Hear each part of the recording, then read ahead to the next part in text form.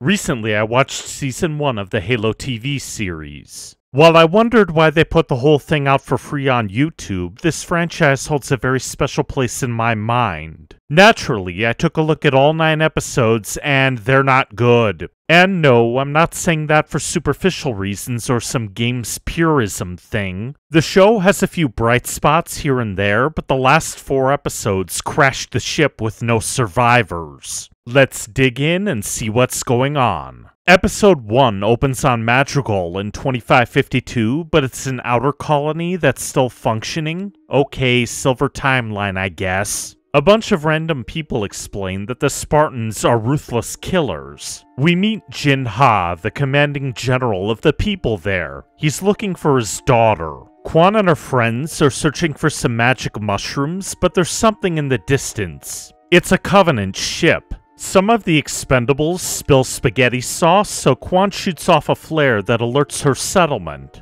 As the humans prepare for battle, Quan leads the civilians into a hall where they'll all spill strawberry jam later. The elites knock down the front door and start blowing everything up. While this scene does an okay job of establishing a dark tone, I'm not sure why the humans can't bring down at least one of the aliens. You'll see what I mean in a moment. Hey, the Master Chief is here, let's get cookin'. He empties a magazine into an elite and kills it immediately. The show should portray Spartans as complete badasses, but they shouldn't be the only ones who can fight. Kai, Vanek, and Riz drop into the battle as well. What's with the delay? Who knows? On the plus side, though, the rest of the Spartans get some genuine hero moments, such as when Kai saves Quan's life. Unfortunately, the Spartans can't save Jin from an elite's energy sword. After the opening credits, Silver Team advances to the Covenant landing site.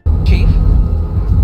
Covenant Phantom. You're just spotting that now? The Master Chief and Kai move into a cave that doesn't appear to be a meme. They come across an unknown object, so Chief decides to touch it for reasons. Oh, by the way, there's an elite there too. The Chief gets a flash from his childhood, and the elite makes a break for it. The creature knocks out Quan as he escapes, so 117 orders the Spartans to head back to Reach on the Phantom. Speaking of Reach, it's time to meet Dr. Halsey. She reviews John's helmet cam, only to be interrupted by Admiral Parangoski. They discuss what already happened, but then we hear this. We've been fighting these alien creatures for years and we still have no idea what they want. Why? No, seriously, their genocidal activities should be a clue. Also, Miranda Keyes is going to talk to Quan, and Halsey is working on something that might be illegal? It's a clone.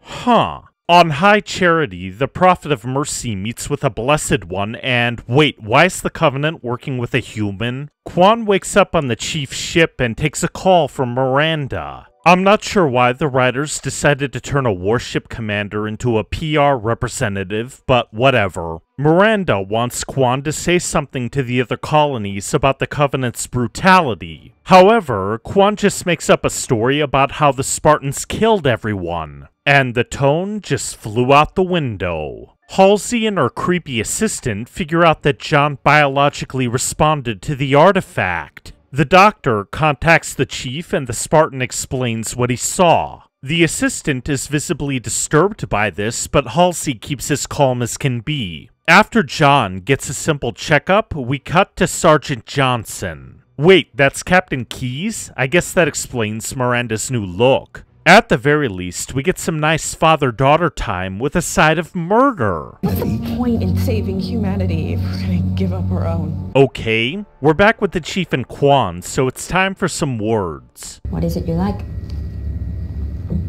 Nuts, bolts, microchips.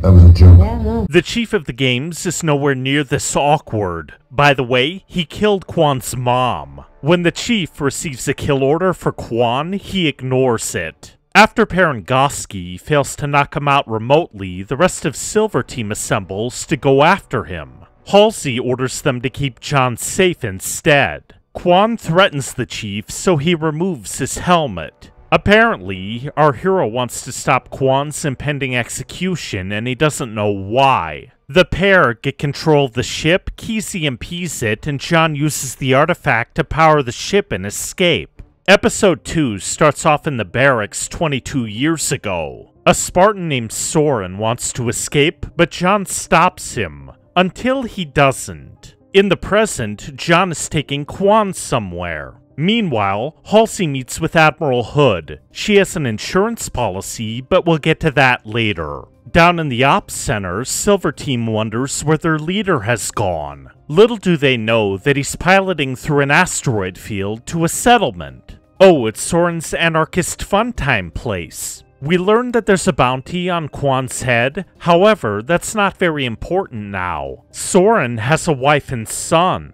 On High Charity, the Blessed One interviews an elite. They identify the artifact as a keystone, so the Blessed One embarks on a retrieval mission. Back on Reach, the UNSC committee talks about fuel prices and the Master Chief. Admiral Hood doesn't want to punish our hero, so Halsey presents her contingency plan. She wants to effectively replace John's brain with Cortana. Okay, so she's evil. On Madrigal, Governor Venture executes all of the rebels while twirling his mustache. Also, John can't taste anything? Why would the UNSC do that when we know that taste is used for our survival? Apparently, the Peloton is back as the cause of it. The Spartans figure out where John is, but we have to listen to Miranda's whining about money. All of our advances in shielding, active camo, even subspace navigation derived from my research. Really? All of that? Even the Sangheili language? That's awfully Suish of you, Miranda. Soren can't activate the artifact for some reason, but he knows a guy who got captured by the Covenant. That guy can't do anything either. Great, John is a chosen one, isn't he? One of the most important points of the original games is that all of humanity has that ability, so why change it? Never you mind, Halo is a weapon. The Chief leaves Kwan behind and travels back to his team. He's arrested and has to talk to Halsey. The doctor steers John toward what happened to Kwan, and we also get some tasteful nudity. Halsey awakens her clone, but that's it for this one. Oh look, it's Oban. Apparently, the UNSC is making people sift through garbage. There's a young girl and boy there who are reading stories. They kiss for some reason, but their overseers catch and beat the boy to death. Why? Who knows? The Covenant are here. For the girl? Oh right, McKee's the Blessed One and she wants to kill John. Go figure. Over on Reach, Parangoski tells Miranda to figure out what she can about the artifact. Meanwhile, Halsey is working on her clone. Baldy seems oddly chipper for someone who is about to die, but we ultimately get a recap of what we already know. Later, Halsey and Assistant Creep extract the clone's brain juices, melt the body down, and inject John's brain. Hello, Dr. Halsey. Oh, it's Jen Taylor. Huh. Over on the asteroids, Soren gets some chickens, but Kwan wants to go back to Madrigal. Yeah, there's not much to it. The Master Chief meets Cortana for the first time. He doesn't like it for some reason. Out in space, the crew of the Gladius comes across an abandoned Covenant ship. They receive a distress call from McKee, who has some hunters with her. Never you mind though, John has to touch the artifact. He sees his mom, a dog, and a strange cave. Cortana puts him in stasis, which deactivates the device and ends the experiment. Back on the Gladius, McKee enters the ship and makes up a story. All of a sudden, the hunter worms overwhelm the crew. The commander activates the Cole protocol, so McKee gives him the finger. Back on Reach, John talks to his team only to be interrupted by Cortana. AI off. I'm introducing myself to the rest of the team. Go. Disappear. The Chief seems really out of character. Kai's concerned about that. After a scene with Kwan that means nothing, Cortana helps John search the internet for details about his visions. He remembers that he lost Nora 098 on a planet and can't feel anything. Therefore, he gets naked and cuts the regulator pellet out of his lower back. Like I've been trying to tell you, Master Chief. I'm here for you. Kai is jelly of Chief's AI waifu. That should be a little concerning. John starts to notice people and things as he roams around the city. If nothing else, this bit is actually pretty good because it illustrates what he's fighting for. John heads back and touches the artifact once more. It turns out that he saw a much larger device when he was a boy, but his dad didn't like that. The chief is from Emergence 2. Although he gets a primer on the planet, we learn that a virus wiped out the local population. He wants to go there himself, and Halsey joins him. Quan tries to wire a ship. Soren catches her, but gets suckered by the possibility of a big payday. McKee rewires the Gladius. She doesn't find anything in the database, so she tells her alien friends that they're going back to Madrigal. The UNSC intercepts that transmission. I wonder if it's going to be decoded when it's just barely too late. Everyone leaves for their missions as Halsey remarks about how she'll control John. Way back when, John seems to want to run away, but Halsey butters him up. Of all the young Spartans, I believe that you have the skills and the natural ability to be their leader. In the present, Master Chief looks at slip space. Meanwhile, Halsey and her assistant figure out that there must be some kind of intelligence behind the artifacts. Oh, the chief is anxious about going home too. That makes sense. Over on Madrigal, Quan and Soren talk for a bit about the Spartans' memory problems. Yeah, that's about it. Back on Reach, Kai's weirded out about how Riz just stares at her while she's naked. She cut out a regulator pellet too. The Master Chief, Halsey, and What's-His-Face look around the force and find the Chief's old house. They need to dig for John's old drawings. Quan and Soren look through the city and learn about a memorial for Jin. Soren draws Quan's attention to the bounty on her head. At the same time, Kai cleans her sniper rifle and gets the bright idea to put gun grease in her hair. A little bit later, Miranda tests the other Spartans to see if they can use the artifact. She starts with Riz.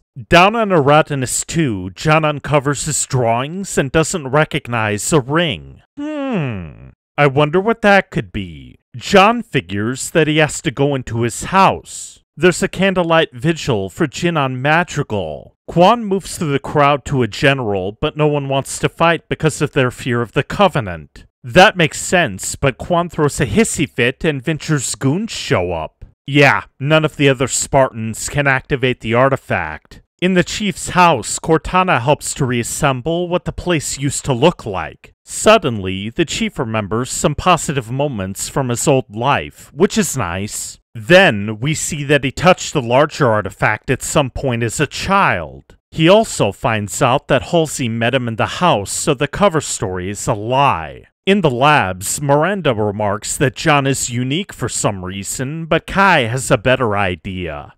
But I guess it could just mean shit.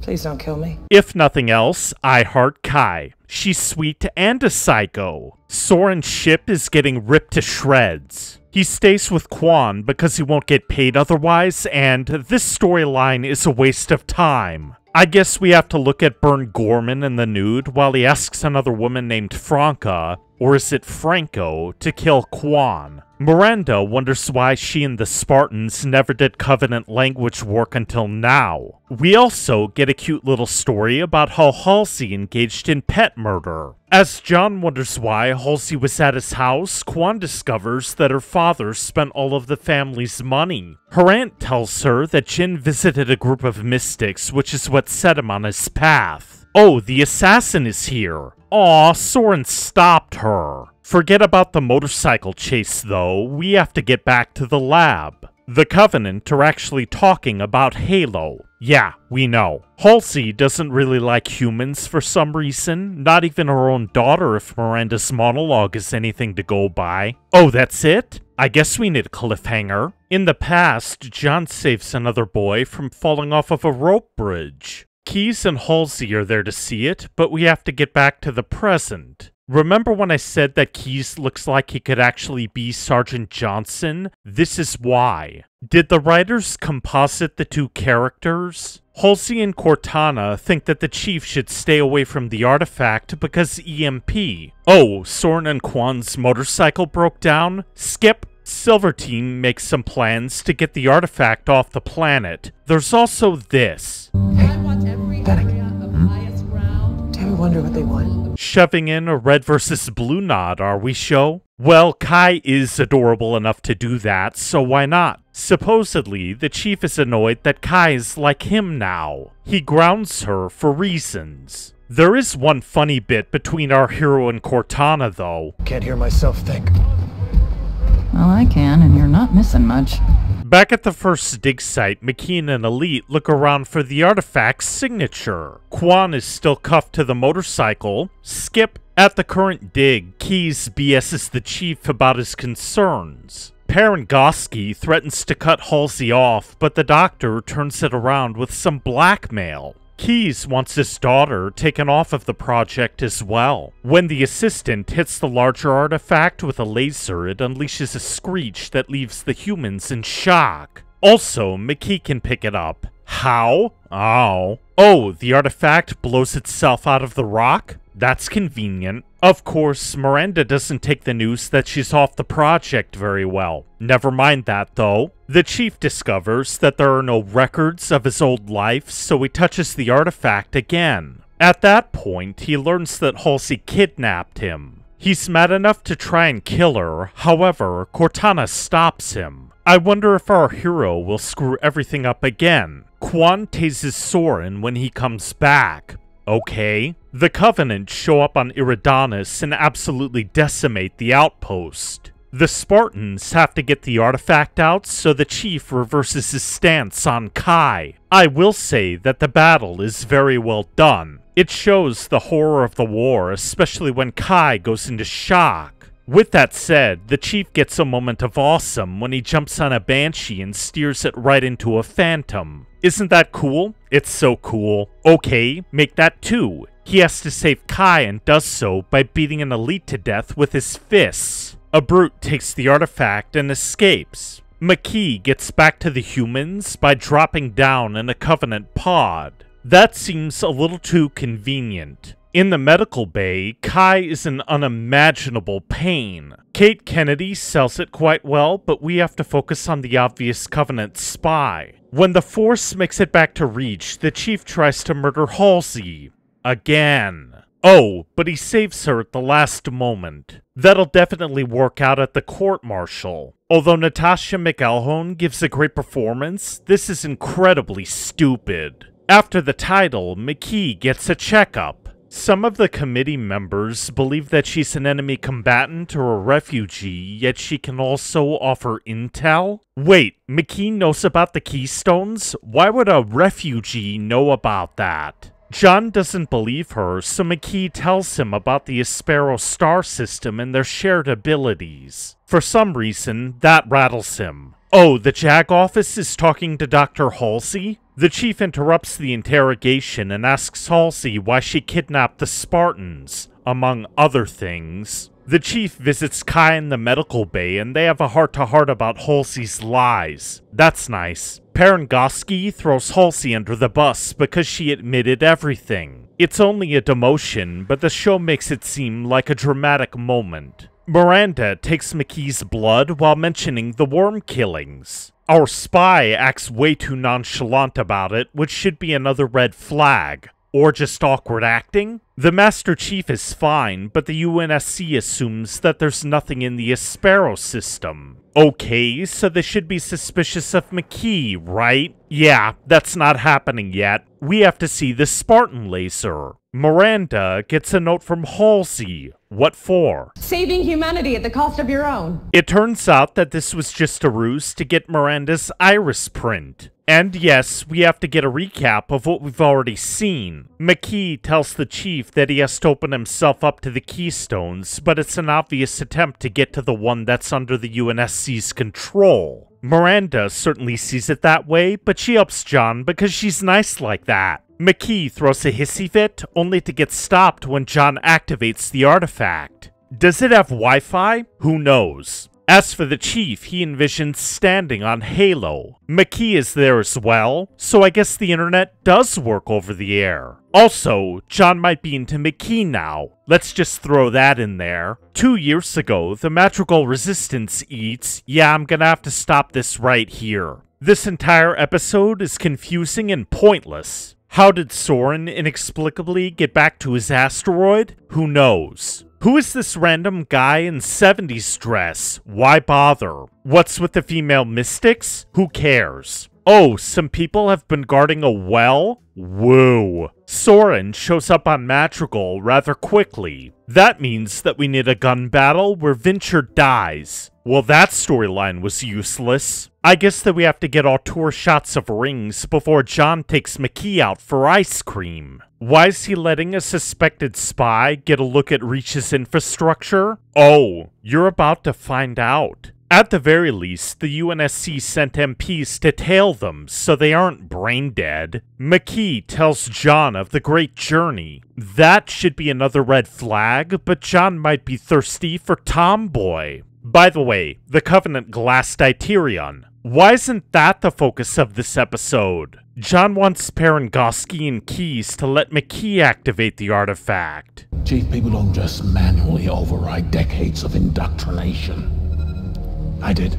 Wait, they're going for it? Why? Never you mind. Riz and Vanek are wondering about Kai. Meanwhile, Our Lady of Thick Spartan Booty is hoisting a tankard of some kind. And then she pulls a warthog into the air. Sure, she's kind of cheating because pulleys, but it's still cool. In the lab, Miranda attempts to decode the transmission that was obviously sent by McKee. At the very least, father and daughter have a decent relationship. That's something. But wait, there's more. Trust me. And I trust you. What? John hands McKee a copy of the book that she once carried, so they kiss? What is going on here? I'm too afraid to ask at this point. Wait, Cortana's watching that? Oh no.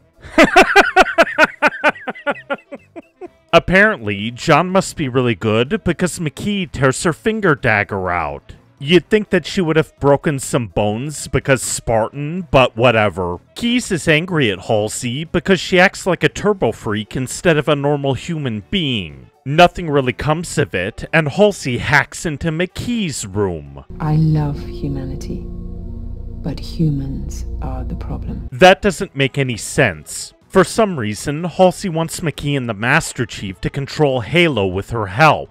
McKee is understandably creeped out by this. Halsey invokes Zed Protocol to get her hands on the artifact, but Kai objects and...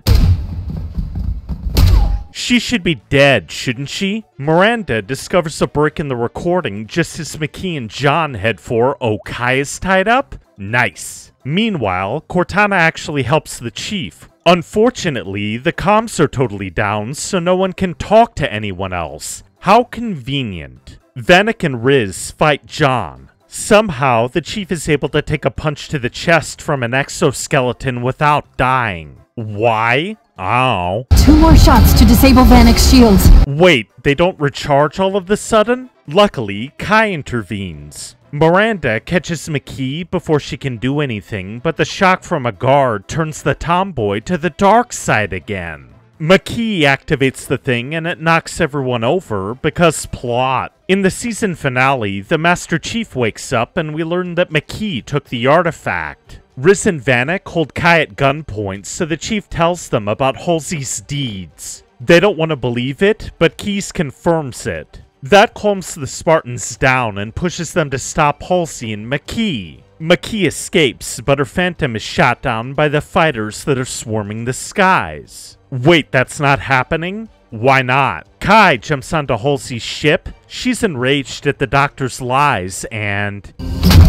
he's going to regret that. Kai kills the assistant, which gives Halsey time to escape, for some reason. Therefore, our Spartan tries to get control of the ship, but it winds up crashing. Somehow, she jumped out and clung to the ledge? How did that happen? After the titles, John brings up the Aspero system once again. They can't actually see anything because of a kaleidoscopic effect, so John volunteers Silver Team. At the very least, John and Keyes are able to patch things up a bit. That's nice. Meanwhile, Dr. Halsey runs away from her crash site. The MPs catch her before she can get very far, though. At the Covenant Temple, McKee delivers the artifact. The prophets affirm her place in the Great Journey. The Chief and Cortana talk about Halsey's plot.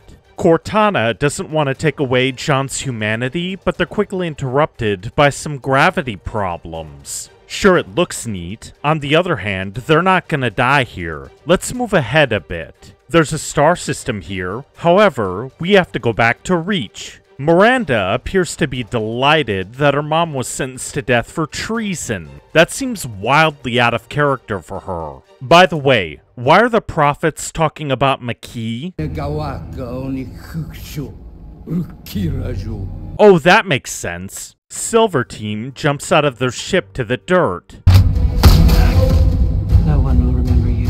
Okay. Halsey is dying of a seizure disorder, eh? She's a clone. When did the switch happen? The artifacts are joined, but the Covenant know that the Spartans are there. They're ambushed by hundreds of elites and a number of brutes. John pushes Riz out of the way of one brute, only to be beaten up by the giant alien. Therefore, McKee activates the artifact, and it blows most of the elites off of the mountain. John tries to stop McKee as his teammates come under fire. However, this problem can only be fixed with a bullet. I guess that the Spartans can survive sticky grenades too? Ugh. John is backed into a corner, so he gets the bright idea to save everyone by dying. This is supremely stupid, even by the standards of soft sci-fi. The only real way to erase a person is through the death of the brain. What would possess the writers to make up this garbage? Oh wait, Cortana can pilot the ship and deliver close air support too? Why didn't she just do that? Not Chief gets the bright idea to burn Riz's exposed organs. Did the writers forget about biofoam? Who knows? Halsey has to monologue about evolution for reasons. John is as speechless as I am. I'm not sure how this season got past Steven Spielberg's desk. While the writers definitely looked at the books in this saga, they stuffed these 9 episodes with far too many conveniences and stupid moments. Sure, Kate Kennedy, Natasha McElhone, and Danny Sapani kinda elevate the material. With that said, this show cannot be taken seriously in any meaningful way, and that's a true shame.